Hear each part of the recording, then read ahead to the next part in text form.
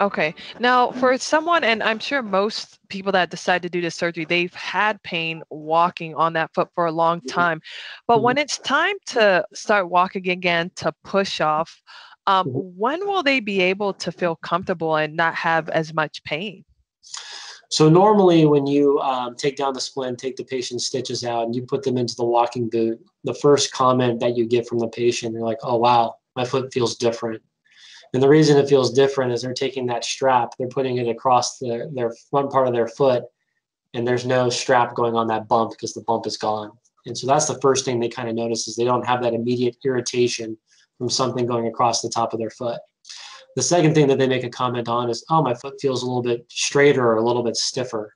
And the reason for that is we just picked the bone up, moved it, and put it where God intended it to be.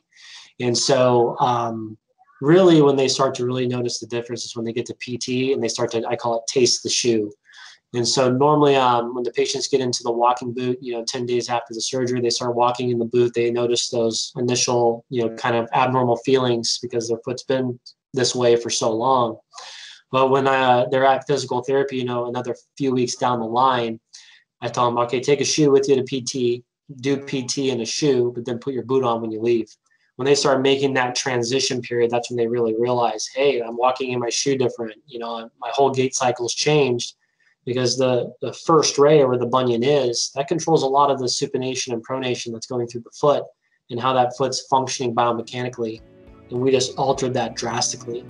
Once they realize that and they can start getting further in rehabilitation, their pain level is like the back end of a roller coaster, right? Compared, you're coming back in to get off the ride. And so the pain gradually decreases. Most of the time, week 3 to week 12, they see that gradual decline as they're transitioning into shoes.